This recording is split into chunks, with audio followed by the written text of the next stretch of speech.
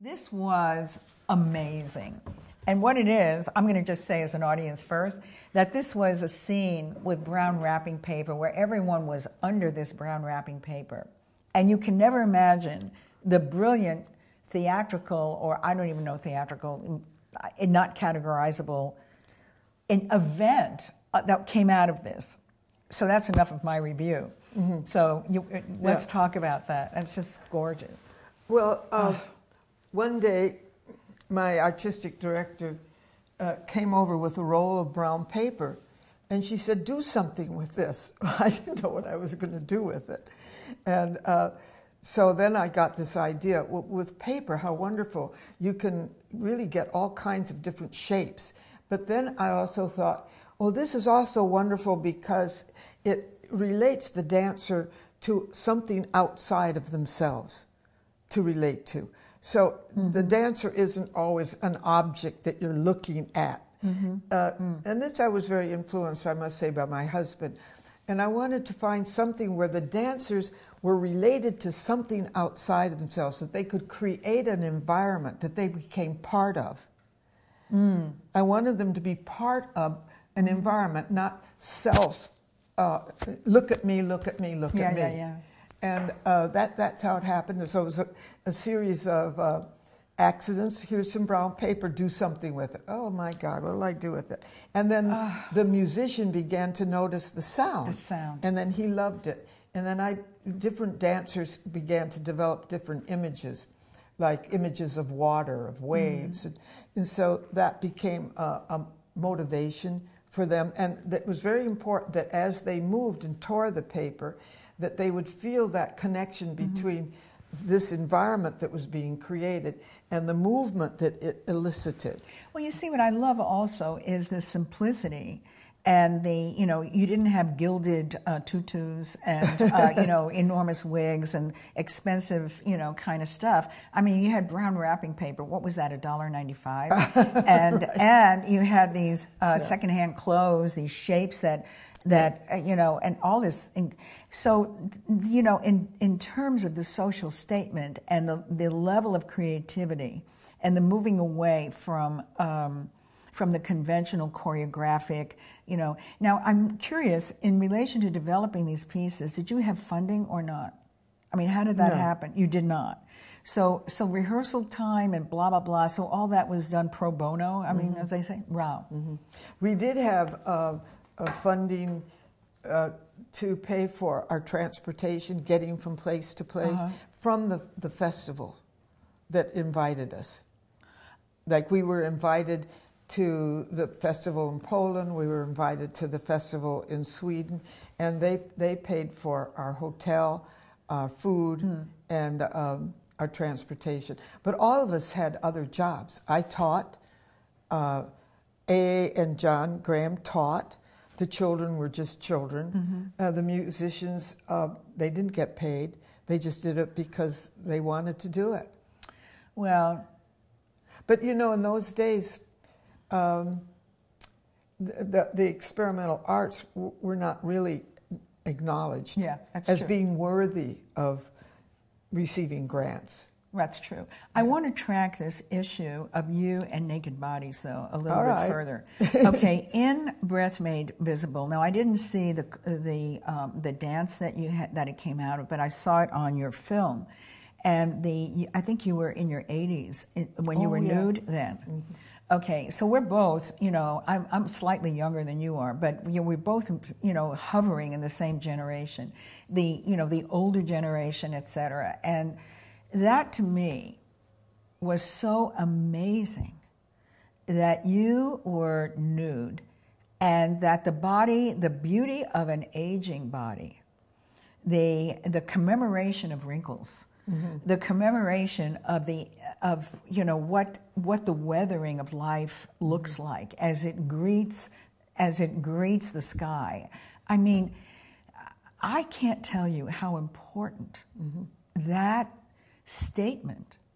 I mean, it was. I mean, and your courage in just, here it is. I know. Here I am. This is what it is. So can you speak to that at all? Well, I was being very, that came from a series that Andy Wilson did, and it was about dancing and it's called Returning Home, because I was returning back to the natural world. And sort of the idea that I am old, I'm 90 now, I was in my 80s then, and nature has always been very important to me. I was born in a natural environment. And so I related to all the aspects of nature, and that was a particularly interesting site because it was underground. You see, you just saw a little piece of it, but actually it was underground. And there were a lot of dead things around me, and I didn't have any time to design a dance. I would just be taken to an environment and put in it and say, now dance. So it was a total improvisation. So I noticed by my side there was this kind of mud stuff. And then and I was very aware of kind of being buried, as if the transition between life and death I was in that transition state. And then I just began to put that mud on me so I could begin to merge with the earth.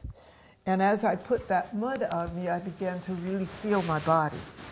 And that's how that evolved. And if you saw the end of the dance, I am completely covered by mud. I mean, I keep putting this on, and as I put it on, I keep moving with it. So it becomes more and more movement-oriented.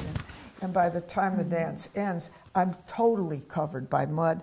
And then I just crawl into a cave, like a little burial space, and just merge with the mud. Yeah. So it just was a spontaneous reaction to my environment and what was there. I want to keep tracing our steps from that incredible 80-year-old body, mud, earth return to the illness that you had, and the courage that you had in exposing doing nude dance with all of the effects of the illness. So do you mind taking us into that territory? I had a cancer, and colon cancer? I had colon cancer, and I was left with a stoma or colostomy. People who know what that is, who have had it, and it was very traumatic experience. How old were you at that time? I was about in my late 50s. Wow. And was cancer in your family? Did you? No.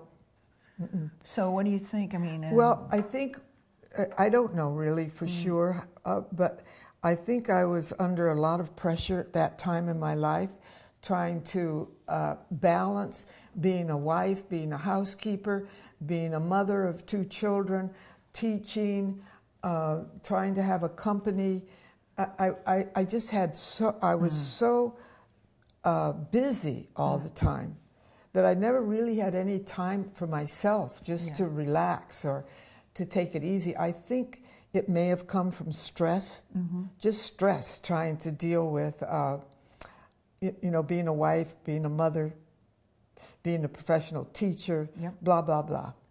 I think it was stress, and because it certainly was something that came around the digestive area, where, like, I couldn't digest my life. It was just too much. I think that may have had a factor. And it was a challenge. It was a challenge to deal with it. And were you scared? Oh yeah, yeah. I had no. Everybody I knew at that time who had cancer died. Well, colon cancer is pretty difficult. Yeah, but everybody. I didn't know a single person that got through it. So. And do you know what stage it was? No, you don't know. But I had a pretty violent intervention in the way of an operation. How do you mean? Well, once they got in there, they decided to take my ovaries out. I didn't even know until maybe 10 years later. I didn't even know they did that. And that messed me up. You mean they didn't tell you that, by the No, way, they give you a no, list, no, like a no, receipt? They didn't. By the way, I just want you to know that while we were there, we decided, well, we might as well take your ovaries out there, a little enlarged. Your lungs, we're going to maybe look through that. No, they didn't. Oh, my God. Yeah, no, they didn't. Wait, excuse me, how much did you pay for this surgery? So. Oh, my God. Did you have chemo? No. How lucky. Yeah. I wonder why you didn't have chemo. Because they operated, they just took everything out. So they thought it was okay. Yeah. And so they just did a massive operation, taking everything out around that area. No radiation either? No. Wow, that was lucky. Just sheer intervention operation. But I kind of feel hesitant to tell this part of the story, but I'll take a chance since I do that all the time. Well, you're so brave and out. All of a sudden you're being hesitant. But he said to me, the doctor said to me, you're cured now. And I said, that's funny. I may be cured, and I thank you for that, but I don't feel healed. Wow. And what I meant by that was, how did I get this? And I said something to that effect. And then he said, putting his hand assuredly on me, he said, well, if it doesn't reoccur in 5 years, you're scot-free. And then I thought to myself, well, but what if it does reoccur in 5 years? Yeah. And it did. It did? Yeah, it did.